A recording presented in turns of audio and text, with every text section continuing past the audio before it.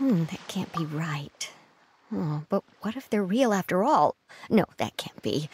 But what if there's a chance? Greetings, miss. Is there something that's bothering you? Oh, no, it's nothing. I'm Della Roche, the representative of the Fontaine Fishing Association. How can I help you? Oh, so you're adventurers. Oh, finally. Someone has heard my prayers. Paimon could tell you were really bothered by something. Don't worry, you've got 2 super experienced adventurers right here. We'll take care of anything and everything for you as long as you pay us a little bit of mora. Oh, you are exactly the helpers I need. See, the problem is that the fish around a fishing spot at Irenaeus have just all up and vanished recently. They disappeared too quickly for it to have been the work of human anglers. As the representative of the Fishing Association, I had planned to go and investigate the area right away. Right, but unfortunately, as the representative of the Fishing Association, there are a few other errands that I absolutely have to run, so... So you'd like us to investigate the spot for you? Exactly, you're right on the Mora, so I thought I could delegate this work to you. Are you two some kind of prophets, knowing exactly what I was going to say like that? Or maybe like the oracles you read about in fairy tales? Yeah, we're just really experienced in this kind of thing, that's all. Well, I'm glad to hear it. I'll get a good night's sleep knowing the two of you are on the case. But don't we just need to investigate the missing fish? It really doesn't sound too difficult. No, you mustn't let your guard down. As the representative of the Fishing Association, I have good reason to believe that the fish have gone missing due to an encounter with the water imps. Yes, you're both Outlanders, right? Our local fairy tales often speak of a terrifying underwater creature called Thelxie. The story our parents would tell us was always the same. If we went to the water alone, then we'd be snatched away and eaten by a water imp called Thelxie. A child eating water imp? Did they tell you what it looked like? My father would always describe it as a beautiful, multicolored snake woman, while my mother said it had a handsome face. It's really strange, though, because you'd also hear other people describe it as just a chubby penguin with a deceptive appearance. Even though the tales vary regarding its appearance, everyone agrees that it's really dangerous. It lives in an underwater cave surrounded by pallid bones and uses its sensitive nose to track down lonely children who've lost their way. And once it finds a child, it uses its alluring singing voice to lure them into the water before swallowing them all. Pretty terrifying, isn't it? Sounds kinda scary. But isn't that pretty normal for a fairy tale? After all, those kinds of stories are usually made up to help keep children away from danger. But what if the fairy tale was inspired by a real-life tale, just like how a water vein always has a source? Well, I wouldn't call it evidence per se, but I've heard some rumors lately. They say that someone recently saw a child walk into the water as if he was possessed by something. Doesn't that sound just like he was responding to the call of a water imp? So you mean someone really got eaten by a water imp? It's all hearsay, so it's hard to confirm. But still, they all say this happened on Irenaeus. That's no laughing matter if you ask me. Both the Opera House and the Fountain of Lucine were built there, and the sources of many water veins can be traced to the island as well. Combine that with the mysterious mist, the huge tree with expansive underground roots, and the rumor that the fish-heps on the island can understand human language. Is it really so shocking that an island so shrouded in mystery could harbor a terrifying water imp as well? Why does Paimon feel like you're pulling our leg? You're just piling on the rumors now. Still, if someone's really been hurt, then we can't just ignore the situation, right, Traveler? Oh, marvelous. Then I'll just mark the stretch of water on your map. Don't forget that no matter what, safety always comes first.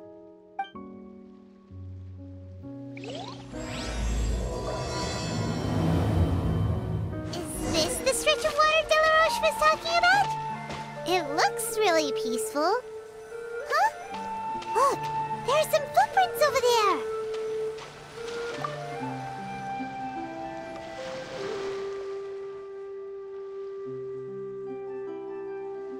These look pretty fresh.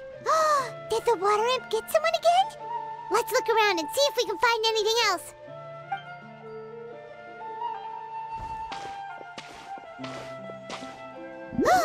Wait! Did you hear something just now?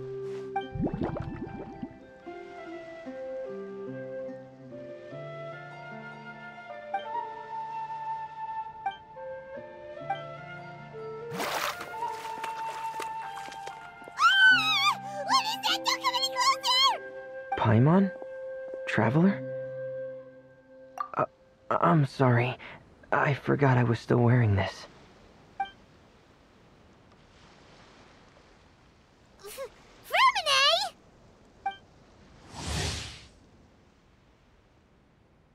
Paimon, are you okay? Paimon nearly mistook you for a water imp. Thank goodness it was just you wearing your helmet. Huh? A water imp? Thelxie, you say? How surprising. Huh? You know that name too? Or do you know someone else is trying to investigate the water imp? No, I think our situations are probably unrelated. Sure, if that's in order. I know the name because of one of my employers. She noticed the clockwork penguins I brought to the workshop and contacted me through the shop's owner. She has commissioned me to make a special toy. Following her request, I've named the toy Thelxie. Huh? But isn't it a little creepy to name a toy after a water imp? Wait, hold on! Fremina, you never take commissions from other people! Yeah, but, she made a special request, but out of respect for her privacy, I can't really talk about it. It's alright though.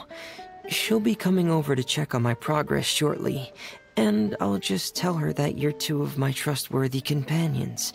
Hearing that, she might be willing to share some information, and you'll be able to continue with your investigation.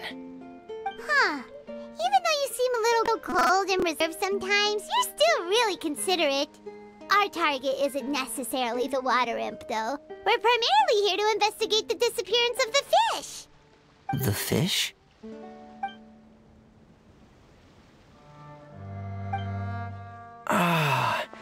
I think I may have connected the dots. These past few weeks, I've been taking Thelxie for underwater testing every day. The pressure testing makes a lot of noise. So, all that about the disappearing fish? Well, it was probably because of me. So that's how it was? That actually makes a lot of sense. Wait, so could that mean the child we heard about who walked into the water was also... Yes, I think that's quite likely as well. Whew. So in the end, it was just Fremine. Paimon spent all this time imagining what a water imp from the fairy tales might look like, and it all turns out to be just a hoax. I'm sorry.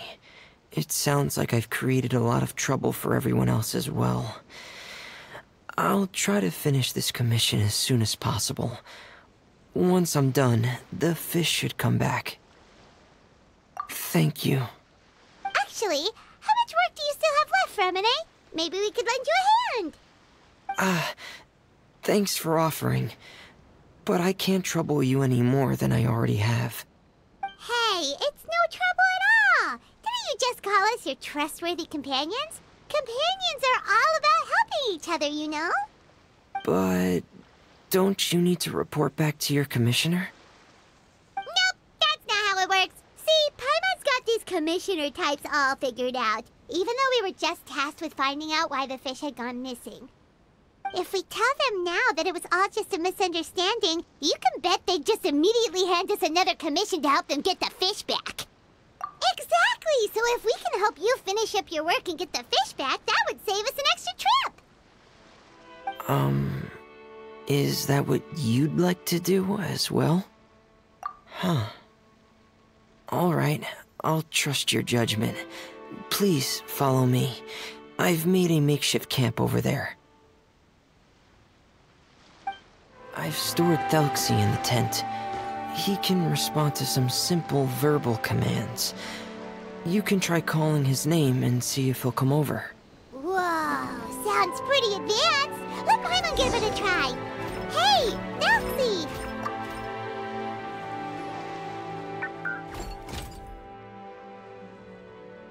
So that's Fremone's version of Thelxie. It's also penguin-shaped, just like Pear. Yep. Had Thelxie lived in Penguin Town, he'd probably have become great friends with Pear. It's not really anywhere famous or important. Don't worry about it. Hey, Thelxie. Nice to meet you. Do you know how to say hello?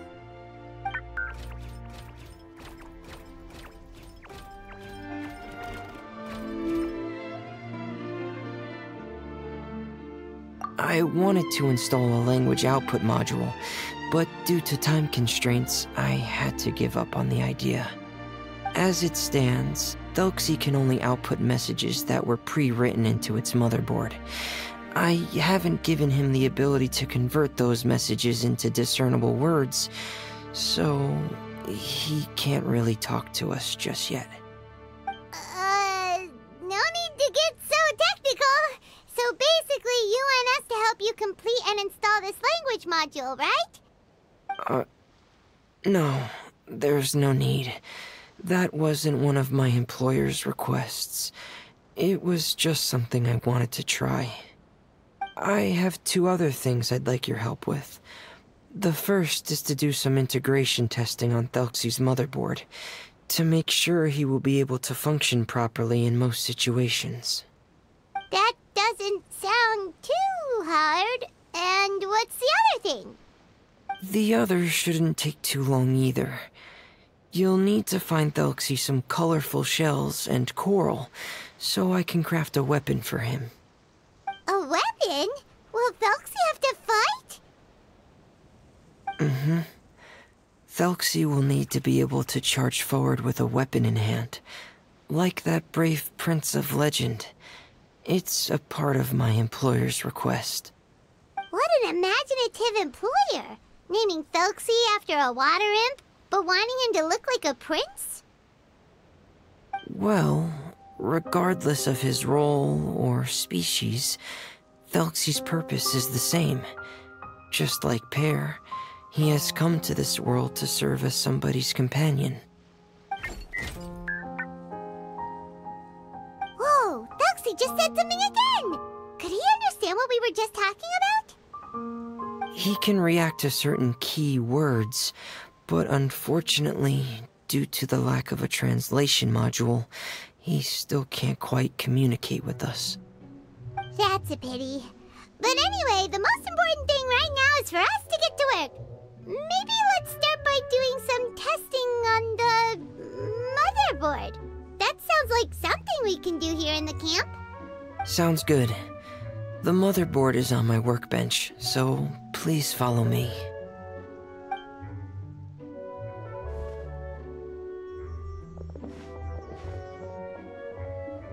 Ah, here we go. I have this testing manual, so feel free to reference it if you get stuck. Want to give it a try? It's okay if you don't succeed immediately. I've got a lot of backup boards just in case. Okay, knowing you, I'm sure you'll be able to figure it out.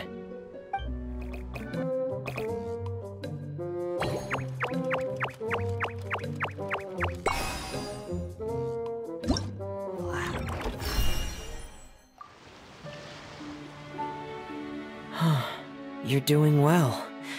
Just as I expected. We've taken on a lot of similar tasks before, you know. Then let's move on to the underwater part. It's just as I mentioned earlier. We're after colorful shells and coral. Oh, speaking of which, you're both already pretty used to Fontaine's underwater environment, right? Okay, that's good. Just let me know if you ever feel uncomfortable. I'll make sure to stay right by your side. It should be right over there. We'll be able to find something that'll help us with our search. This is it. We call this thing an echoing conch. It can detect special reflection waves in the water to help us with all kinds of underwater exploration and excavation efforts. Here, try it. Did you notice any interesting places? The echoing conch should have detected some just now. Let's go check them out.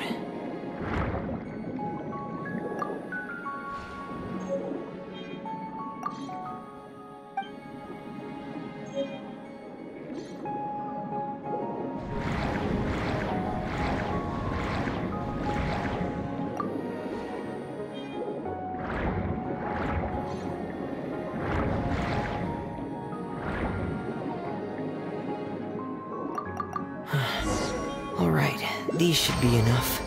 Let's head back to camp.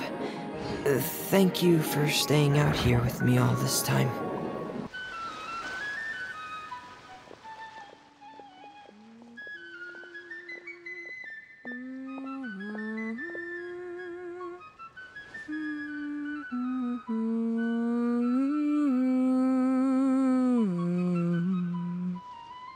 Fremine, you're back. I thought you might have been out diving. I'm sorry, Madame d'Estray.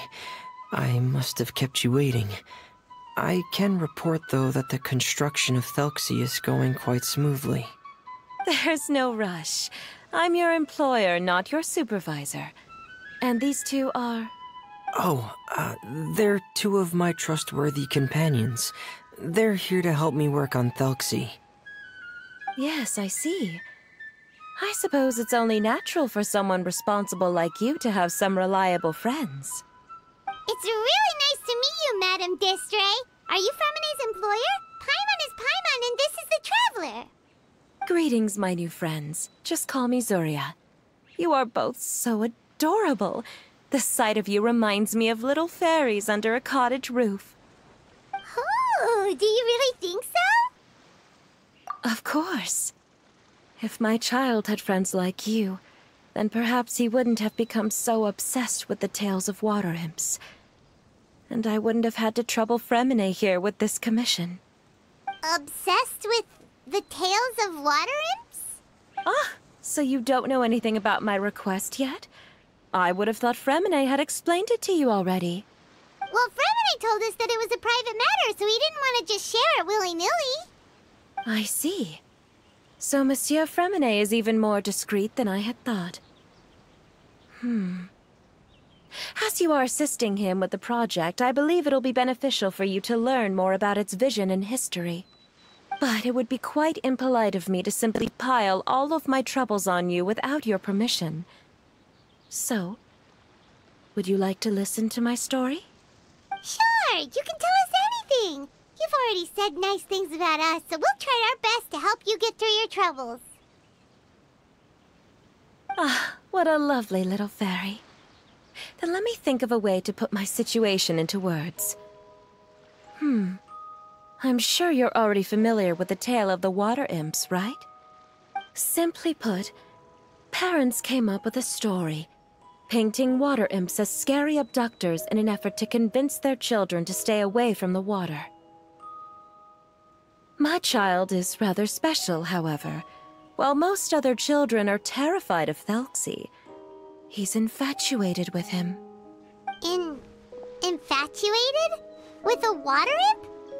What a brave soul. Yes. He told me that he thought the water imp might have just been misunderstood. In his mind, instead of singing to abduct children, the water imp actually sang out of a longing for companionship. As a result, he often goes near the water in secret. Huh. So he wanted to become friends with the water imp so it wouldn't be lonely any longer? What a unique way of thinking. Thank you, little Paimon. He indeed has always stood out from the crowd. He was actually diagnosed with loneliness syndrome when he was only 8 years old. It's a type of mental disorder. Those affected by it often feel extremely lonely and lose interest in many mundane activities. The syndrome is probably what made him so determined to become friends with the water imp.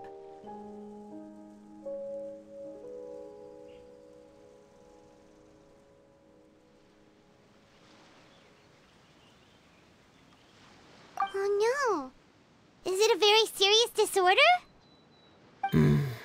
If you were to become afflicted with the disorder, Paimon, you would only be able to say less than a fraction of the words you're saying to the traveler now. No! Paimon won't accept that! We would have to find a doctor to help cure Paimon. Paimon has a 2,000-word quota for daily conversations with the traveler, and she won't settle for a single word less! The family doctor has already begun to treat my son, but since the disorder is rare, there aren't many good regimens for treatment. He's also developed some new symptoms lately, such as uncontrollable delusions. Huh? Uncontrollable what now? Uncontrollable delusions. To put it simply, he can no longer differentiate between fantasy and reality, and spends all his time in his fantasy world. Then what is he seeing in his fantasy world? It's a dream that he often mentioned to me when he was younger. I've compiled what I could understand of his recent rambling. It goes a bit like this.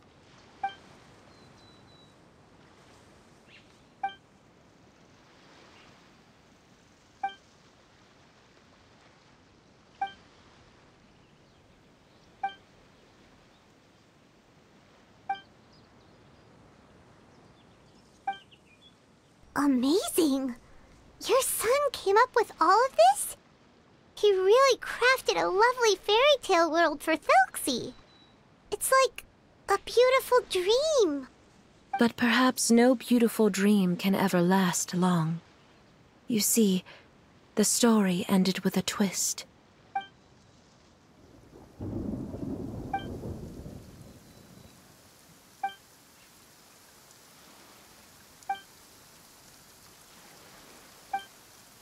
How could the story end like this? Is that kind of fantasizing what caused your son to develop his loneliness syndrome? Well, it'd be more accurate to say that it was the syndrome that caused such terrible delusions to manifest. But in any case, the biggest problem is the patient eventually loses themselves to the fantasy world of their own creation. My poor child can no longer differentiate between imagination and reality.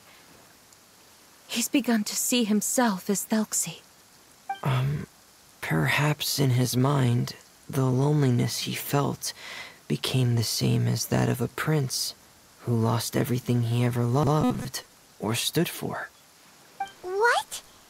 So that's what you meant by uncontrollable delusions.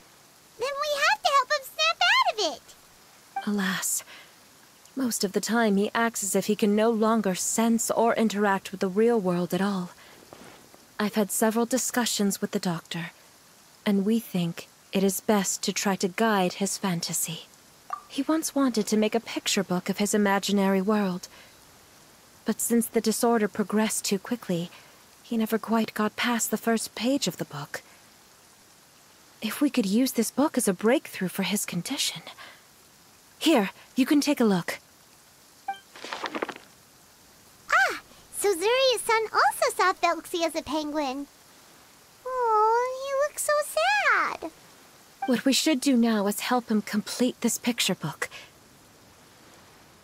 However, we'll lead the story to a different ending. One where the Water Imp Prince is eventually able to restore his kingdom with the help of his friends. We'll need to chase away his loneliness and sorrow, and let him perceive a world full of hope again. That's what I mean by guiding his fantasy. But if we just need to finish the picture book, why does Fremine need to make a Thelxie as well? Because we need to treat the book's story seriously, as if it's a history of things that have really happened. We'll need to go on a journey like Thelxie, and help him regain his crown and country. But my child can no longer go on a journey of his own. This is why I commissioned Fremine here to craft a Thelxie, And then I'll paint the journey with this Thelxie into the picture book. Ah, like a stand-in for your son! Paimon's starting to get it now. Oh, you really put a lot of thought into this, Zuria. Paimon still has one question, though. Where will we be able to find a Water Imp Kingdom? There are some ruins on the seabed of the Thelxie Plains. I've already asked Fremine to research them for me. We'll be able to use one of the ruins as the kingdom. Oh, so we'll just need to act out a performance of, a brave journey through the Kingdom of Water Imps. As long as we chase away the monsters in the ruins, it'll count as chasing away the monsters in the Water Imp Kingdom, right? Sadly, no. We won't just be putting on a performance. It's just as Zuria said. We need to take this seriously, and the only way we can take this seriously is if we choose to believe everything that's happening is real. So we'll be playing it straight, or, making it a fully immersive experience? Oh, neither of those really sound right. Well, either way, we'll still be able to help, right? It's all right. There's no need to get that serious. It's not a big deal. I believe in my son. We can just see this as him wanting to stay asleep for a bit longer, because he's so enamored with his dream. Zuria. Keep your spirits up, everyone. If we were to look troubled, my son is sure to become anxious as well. I should be heading back right about now to check on my son. We temporarily moved to a place on the hill over there, so my son will have a better spot to convalesce. It's not far from the water, and there's also a great view. Feel free to come find me if anything urgent comes up. Understood. There's also one last thing. Since these two friends were able to help me out, I've made some more progress on Thelxie. I estimate that he should be ready sometime tomorrow. That's great news. I must thank you all. With that in mind, how about we meet here in 2 days' time to head to the Kingdom of Water Imps? All right, everyone. Let's meet again in another 2 days. Zuria sure is a brave and optimistic lady. Fremine, do you think her plan will work out? Let's discuss that over by the tent. There were a few things that I didn't bring up because the Madame was here. What is it, Fremine? What did you want to say? If you don't mind me asking, I would like the two of you to mentally prepare yourselves. This is the first time that you've met anyone with the syndrome, right? I know you two are both really strong and will do everything you can to help the child. But with the syndrome being the way it is, if things don't quite turn out as we wish, I hope you'll be able to accept the outcome and not put too much blame on yourselves. Fremine, why do you bring this up all of a sudden? Didn't we just promise Zuria that we'll be optimistic about everything working out? It's not that I'm not optimistic. It's just... So that's why you looked like you knew exactly what she was talking about. Wait, Fremine, don't tell Paimon that you also... No. Please don't misunderstand. I've never had it. I've just seen many cases of it at the House of the Hearth, back when we lived under the previous director. They say there are many factors surrounding the development of this illness. I've heard everything from hereditary factors and one's state of mind, to environmental factors, and even ley line disorder effects. Some even say it could be caused by contamination from god remains. And from the cases I've seen, there weren't many positive outcomes. In the worst cases, the patient could even pass away. What? It could get that serious? And here Paimon thought they'd just stop talking as much. Yeah, that's just the nature of it. So if you'll find it difficult to cope with the worst case scenario, I would prefer that you back out right now. I don't want you to help only to feel like you failed. Yeah, that's right. Paimon's seen all of those things too. No matter how hard it might get, we won't be scared. Really? Then in that case, let's see this real-life fantasy adventure together to the end. Yeah!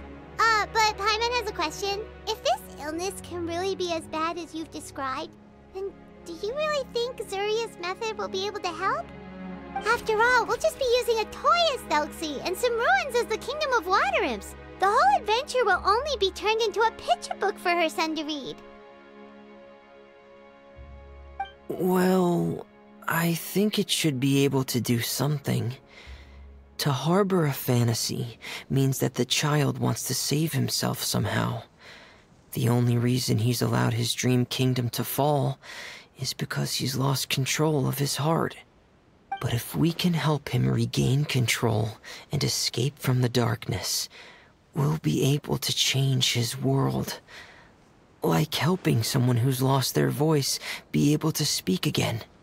Oh, Paimon sees what you're saying now. Huh. How do you understand all of this so well, Fremine? Well, maybe because I've also had many of my own dreams in the past. I even had my own fairy tale world, much like that boy's. I was able to draw a lot of support from it, so I believe in the power of fantasy worlds. So you remembered. What Penguin Town? Why doesn't Paimon remember? Is that also a fairy tale world? Don't leave Paimon in the dark!